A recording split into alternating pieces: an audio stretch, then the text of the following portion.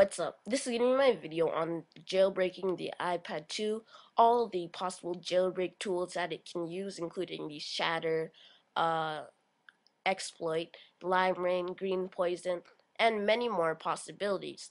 So nearly 12 months after the original iPad went on sale, Apple has announced the successor, which is the iPad 2.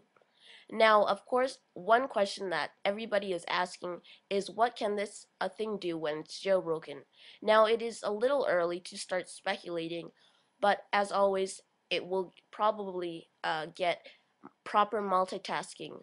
So it will be much like you don't multitask every app that you open. You can choose which app that you want to multitask, and it also does give a very nice interface that you can slide through while you are multitasking. Now, in addition of the two cameras, opens up new possibilities too. Now, you possibly can FaceTime over 3G on the iPad with a Cydia tweak, and since there is a front-facing camera on this device, you can actually use it as a mirror on your lock screen, just like the instant mirror tweak only for the iPhone 4 and iPod Touch 4G, but that could be updated use on the iPad. Now, it will probably be jailbroken on the iOS 4.3 firmware, since that's going to be the firmware that will be the iPad 2 will be shipped on, and it also could get a those are some potential tweaks that the iPad can have incorporated within it.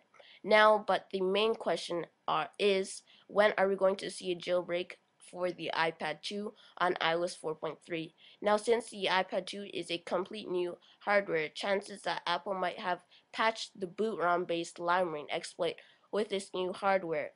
If that's the case, the iPad 2 users won't be able to jailbreak until the leaked SHAtter exploit is also not patched. Now, but if SHAtter is also, then someone will have to find another boot ROM exploit in the new hardware for us to jailbreak it on iOS 4.3. Now, the developer